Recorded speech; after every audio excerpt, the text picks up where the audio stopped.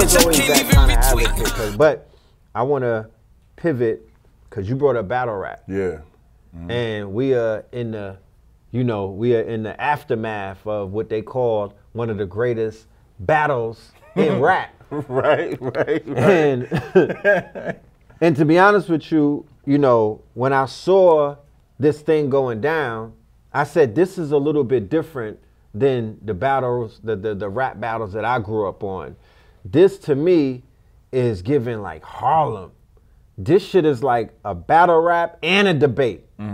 Kind of coming together, even if it may have been one-sided. Like I was feeling like it was giving that cross the line type of energy. Yeah. So, from your perspective, give me about 3 things that you could say that you walked away from this situation with your fellow Hebrew Israelite brother, K. Dot. You know what I mean? I don't know what Campion and all of that. You know what I'm saying? Yeah. But I've been told a few things.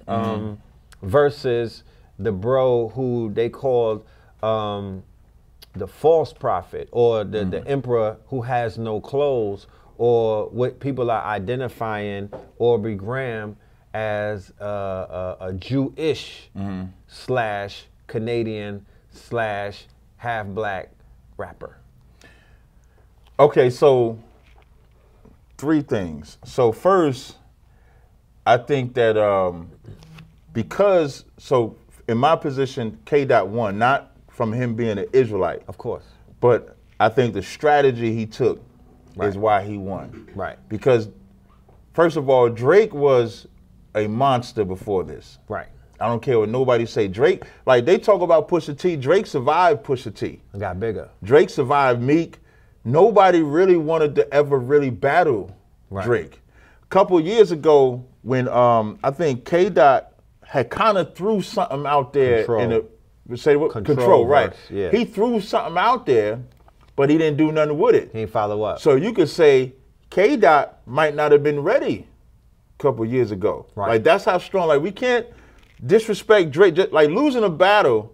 Like and this is what was wrong with the fan. Like the fans of Drake and Kendrick really made this battle bad. Right. But Drake and Kendrick was fire during the battle. During the battle. So we can't disrespect Drake and make it seem like he wasn't that dude, because he was. Right. He would have survived Rick Ross too. And Rick Ross, this was hard. Right. But nobody really cared about Rick Ross's diss like that. And I think that played a part in Kendrick's delay.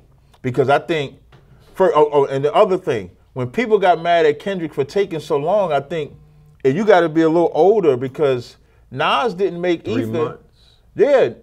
So you knew where I was going. Yeah, because he dropped it on 9/11. Yep. And then he dropped it on his birthday, right. December 4th. So that was a long stretch. That was a long stretch. Facts. Takeover September, Ether December. Facts. And people, I don't know if it's an age thing or people don't really respect the culture like that to know your response don't necessarily have to be right away.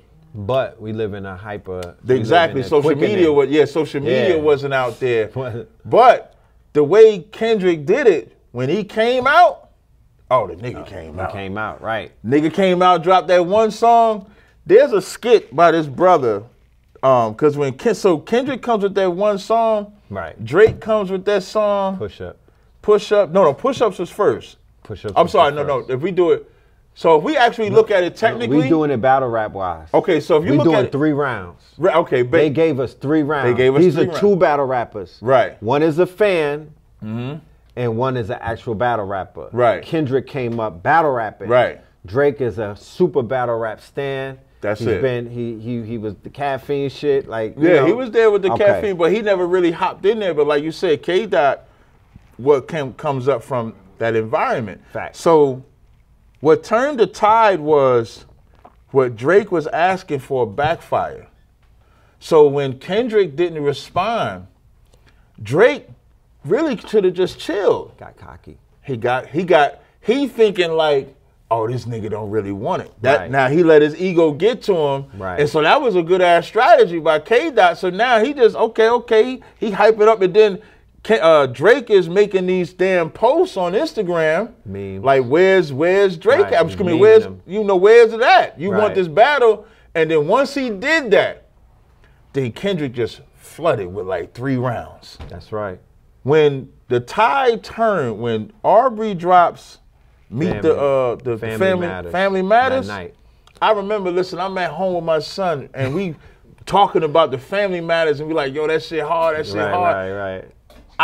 You get the notification. Yeah, I saw the shit. And so I text my son up, because I'm downstairs in my basement. He upstairs. I text him, I'm like, yo, Kendrick just dropped another one. He texted me back, nah, that was earlier. I said, no, nigga, it's now. He calls me. He said, you telling me he just dropped the song right now? I said, yeah, right now. Right. The beat was sinister, just horror, like a horror. Yeah, like a horror. Like, here's Johnny, like the Shining. Right, like it was the Shining. Yeah, it was crazy and melodic, and that was it. And then he didn't have to give us nothing else. Right. And then he dropped the last song with Victory the horns Lap. on it. Yeah. That's like everywhere. When the So- colleges come out, watch they use that in the bands. Oh, for sure. So, from a battle rap fan perspective, because that's who we both are. Right. Okay. The first round, because you got first rounders, you know the advantage goes to sometimes the one who strikes first. Right. But then sometimes the one who closes the third, you get the benefit because you got to win either 2 or 3 out of the 3 to get the gentleman's 30, the dirty 30, or once you lock 2 in, you could come out with it don't matter what you come out with in the third. If I lock the 2 in, I'm good. Right. So push-ups follows up with, like you said, he gets cocky, he throws the AI song out. Right. Because from a perspective of a battle rapper, you like, wait a minute. So you know that I fucks with Pac like that in real life. I got the Pulitzer Prize and the Grammy off of the album with Pac. I didn't AI Pac. Right. This is from Kendrick's side. So he like, oh, you trying to get Snoop is alive, and you doing AI Snoop and you doing AI Pac. When they made him take it down, that's the beginning of the salvo, right? So then he hits him with his version of the AI shit with the 616, and then the other one, which was the Euphoria, which in my humble opinion, I think that was the better song out of the whole lineup. That's just me. Yeah, I like Euphoria. It made my gym it grows playlist. on you and everything, and it's meticulous. You know what I mean? And then he starts to take down.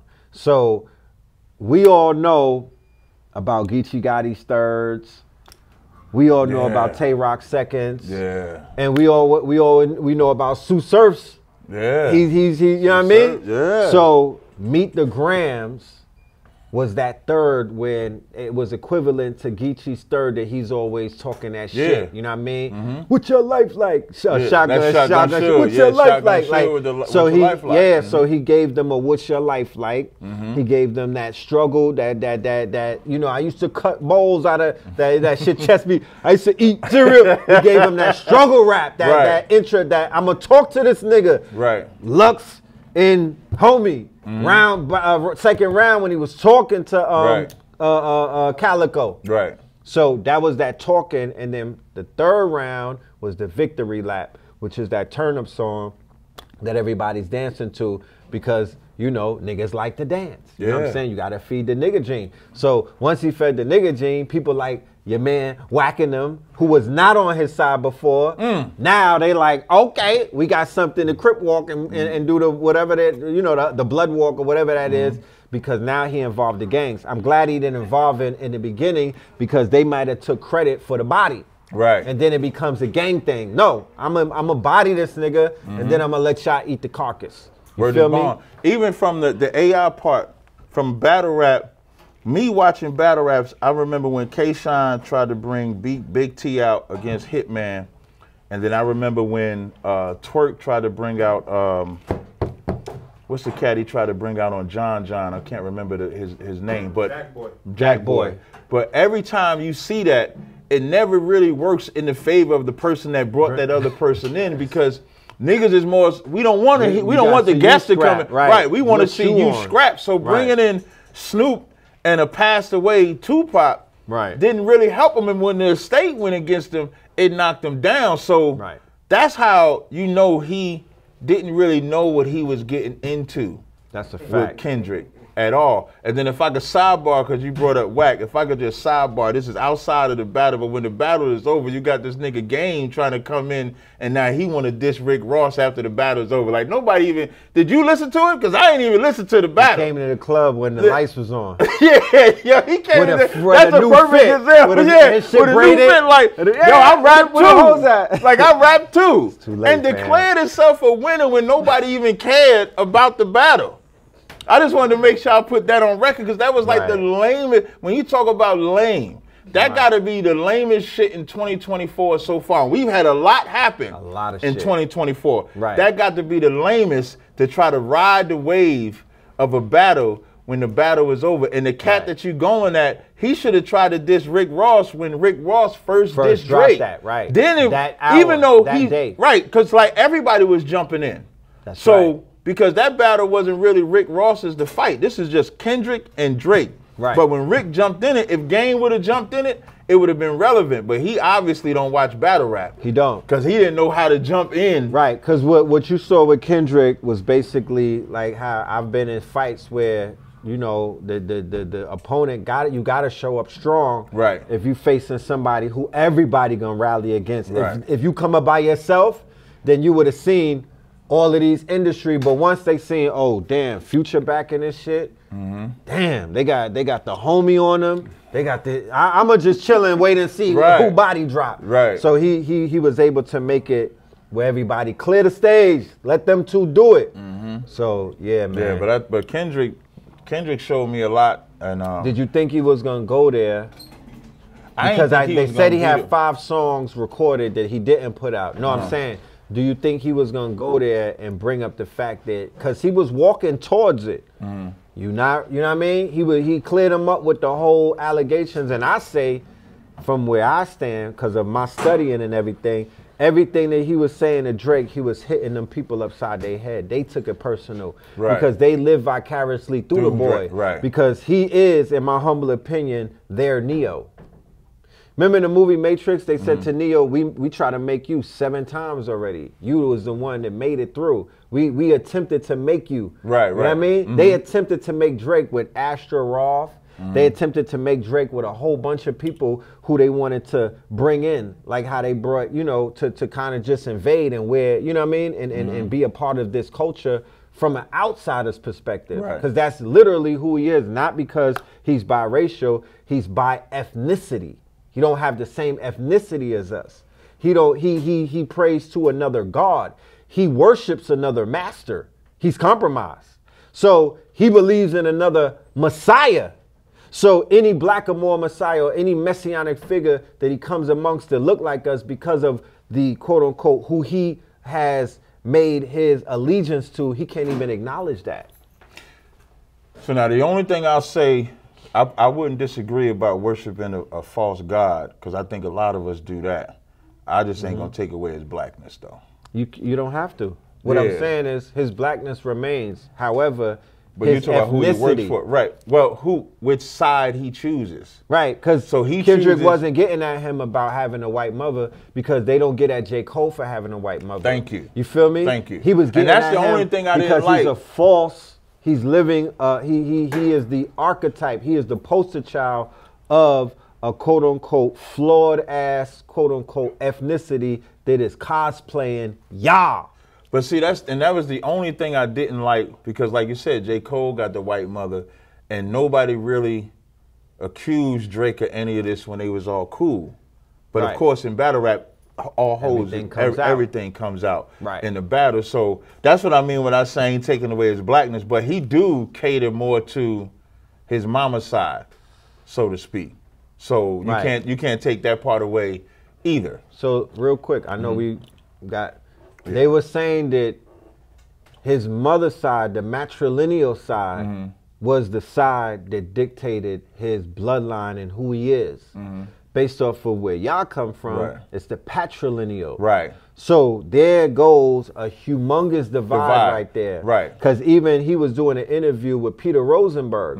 And the main impetus of the interview, Peter Rosenberg was like, you check all boxes. Right. You'll see him at the Knicks game. You check all boxes because it's your mother. He said they try to bring Asher Roth in, but his father was Jewish, not the mama. He said, you get in and you're going to be a humongous star. This is before he went. Before he went up. Yeah, right. I saw the interview. Yeah, right, so he exposed all of that, that how they talk behind the scene, and you don't worry. And that's why I said, like, he chooses his mother's side for that very reason. Yeah. Because Jewish people, privilege and that matrilineal bullshit, because Jewish people look at you as one of them based off of your mother. Right. Whereas biblically, and we look at it as whatever your father is, that's what you are. Right. So for me, Drake is, but I can't make him in the sense of culture. What I mean by that is, because he leans to his mama's side, right? He is black, but he would be what we call a sellout type of black, because he doesn't embrace in it as much. You know what I'm saying? Like when he should, he don't do it unless it's an advantage. And that's what I mean when Kendrick broke the shit down about being in Atlanta. He broke the whole shit down. And tell me, is that not fact? Lil Wayne told Drake, just be happy. Yeah. Lil Wayne gave him the best advice. But maybe the black side of him wanted to venture off and come home. Of course. But he was too engulfed into his mama's side to let that go. So he's a Scorpion, Drake. And when you get a hood pass, because that's exactly, it was a trade-off.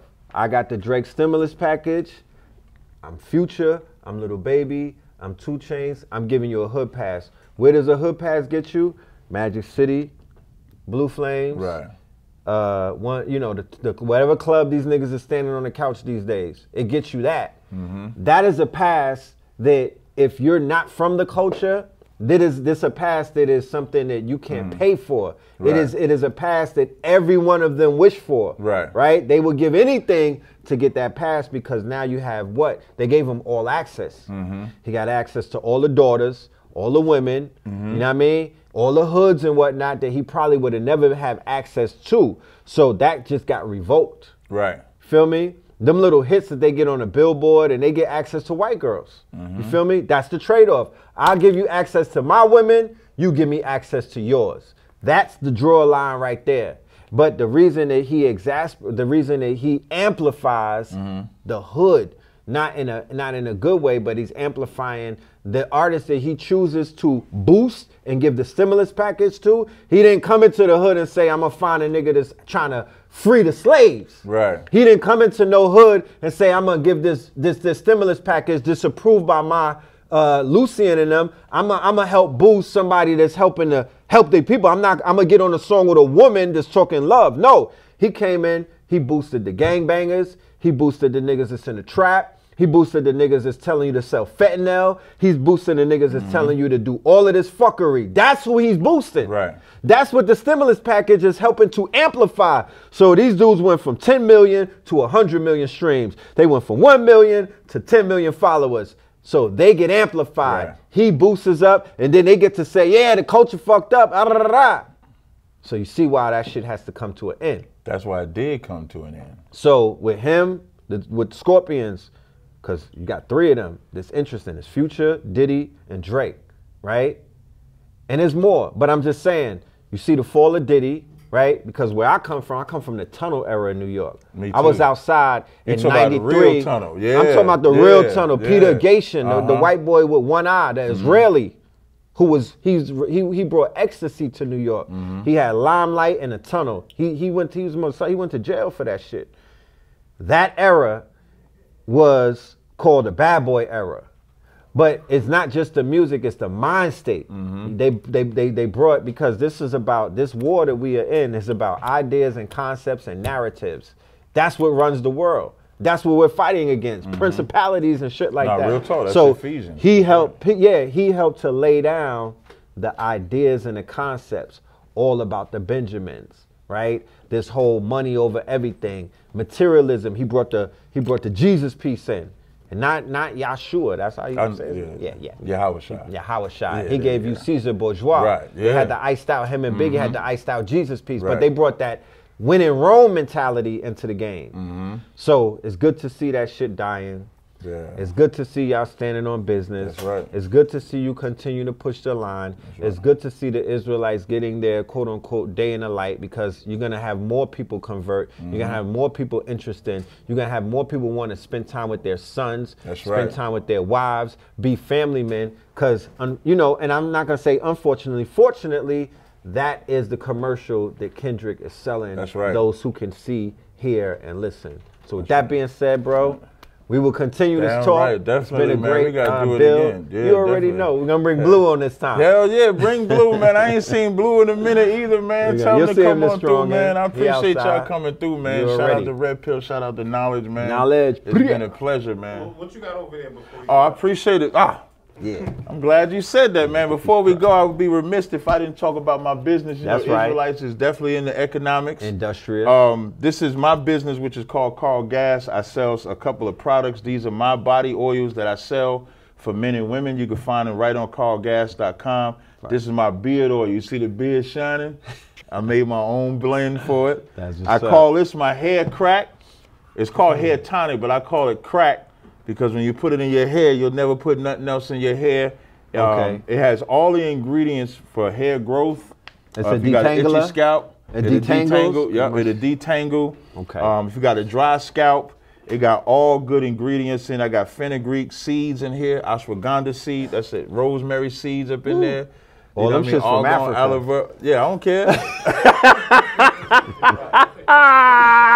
And then I like the packaging, bro. Thank you, brother. Appreciate it, man. And then I got my fly ass body butters. I make all these myself. Dope. And these oils you can only get from me. You can't get these scents like if you go to some random oil seller on the street, you're not gonna get these scents. You can only get these scents from me. If you go to carlgas.com, that's CARLGASS.com. You can find all my products right there. Shout out to Knowledge for plugging. Would this be identified going in the category of Muslim oils? This is better than Muslim oils. This is like extreme, like square. It's the Israelite oils now. You know what I mean? This taking over. This we're taking over the trains, nigga. We're taking over 2 with these oils. But I appreciate you again coming out, Red, man. Salute, this is man. Captain Tazaryach of ISUBK, the Commander Jenny Hunter, man. Salute. All right. No doubt. Peace.